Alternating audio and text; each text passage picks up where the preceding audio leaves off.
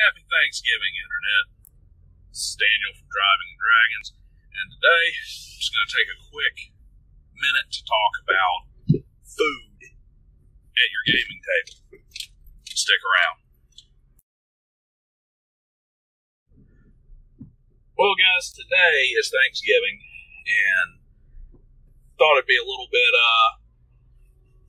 apropos to speak about food and how it affects our gaming tables. It's definitely part of it. It's a big part of the social aspect of the game, which is something I find to be very important, all things considered. And now, obviously, this is going to pertain predominantly to the groups that still meet in person. And I personally feel that that's one of the big things that's kind of lost. There's some good to the online community and to the virtual tabletops and Discord play and that sort of thing. There's definitely some major benefit to that, but I think there's also, like anything else, there's going to be some drawbacks. And part of it is that I've always felt that the social aspect of the game is very important. Bonding with that group of people that becomes that become close friends and people you can count on, at least hopefully. And food to me has always been really important. I mean, I'm a Southerner. I come from Southern Louisiana. We don't eat to live. We live to eat. And that can add a lot to your table, the way you guys handle food and refreshments and whatnot. And it can add a lot to the social aspect too. So just a couple of things. One, it's very easy to have themed food for your games. Dragonlance is getting ready to come out for 5e for Dungeons and Dragons, and spiced potatoes are not difficult to make. And even if you're one of those people who can burn water trying to boil it, you can also have things like you can go pick up spiced potato wedges from the grocery store pretty easy, and they're usually pretty cheap. So you can have themed things that come into your meal. You can go out and you can make stews, and you can get turkey legs and smoke or roast them and have that kind of fantasy tavern feel for your food. You can, especially when you have your holiday themed games like St. Patrick's Day or Christmas or Thanksgiving or Halloween, you can have stuff for those. But if you're playing Gumshoe or you've got a noir Call of Cthulhu or Pulp Cthulhu game that you've got going on, you can get things that match that. Rope it into your, as a game master, you can rope it into your story too. So maybe you're that hard-nosed, hard-boiled detective on the streets of New York, and here's an NPC that's pushing that hot dog cart down the road, or you're in Chicago and they're pushing that hot dog cart down the road, and you're getting information from them, but you've also got those Chicago-style hot dogs there on the counter for everybody. You just get with your group ahead of time and say, hey, look, let's all pitch in, let's get these things, let's put it together. You can go buy them from a restaurant, or you can pick them up and make them yourself. And it can add a lot to your table. It can help with that immersion. But more importantly than anything, I think it's people coming together and working together on something that's not inside the game, and it brings in that additional camaraderie, and it brings in those additional social bonds, and adds more to the game as a whole than just being snacks. It takes multiple different approaches. You have the classic, we're going to run out and hit that dollar menu party pack. It has the we're going to cook food, we're going to potluck. It has the bring in chips and soda and dips and stuff like that. There's 100,000 different ways that you can put things together when it comes to feeding your tabletop role-playing group and coordinating it. And as a game master, you can take your time to coordinate that yourself, or it could be one of the players who's in charge of it. But I think it's actually kind of a strong aspect of the game that is overlooked often. A couple of things that I think are good to have in your repertoire that are great for feeding the table.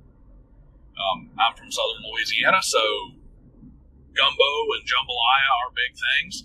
You can make a large amount for a large group of people, and it's relatively inexpensive. As a matter of fact, I can make a pot of gumbo that can feed 6 or 7 people for less than it takes 2 people to go to McDonald's these days.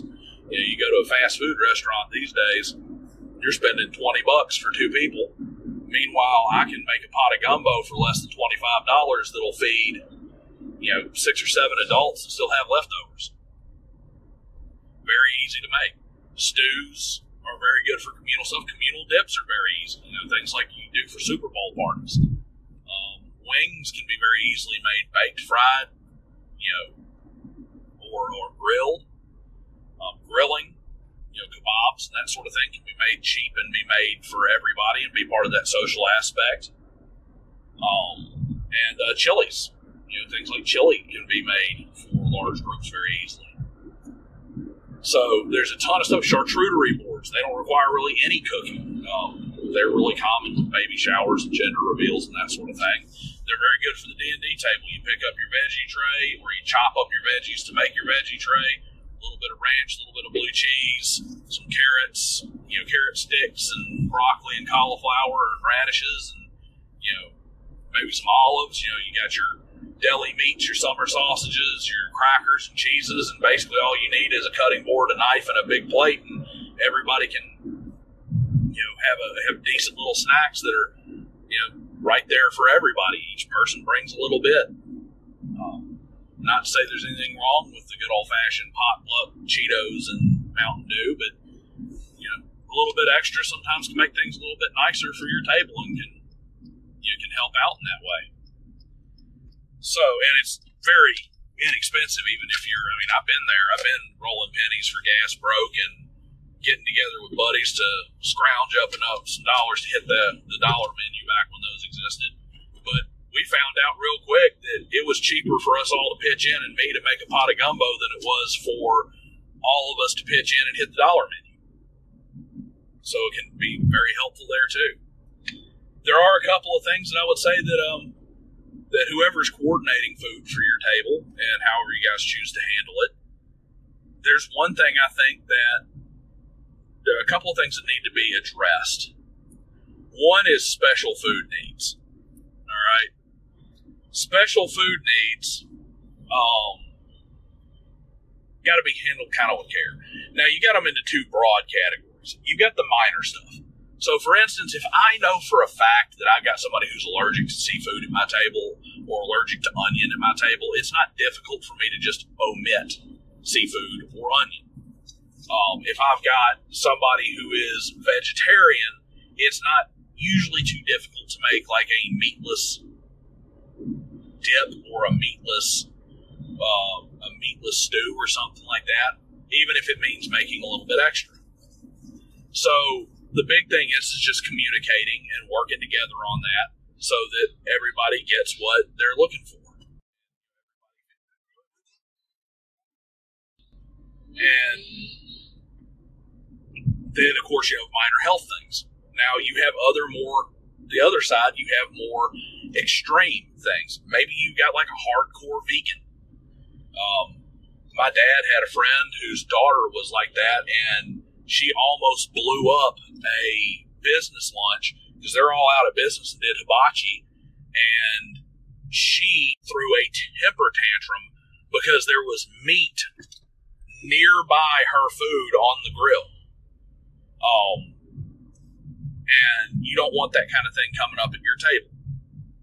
So when you have people who have the more extreme stuff, like a hardcore vegan, or maybe you have an Orthodox Jew who keeps kosher, or a Muslim who keeps challah, or a Catholic like me who is doing certain kinds of fasting, or somebody who has more extreme health concerns or more extreme dietary concerns, you can address those ahead of time in a way that makes them feel included, but doesn't lead to this turning into a cooking class where everybody's having to make multiple different things and you're distracting from the game. Those people may be an exception to the next thing I'm going to talk about, which is the bringing their own food.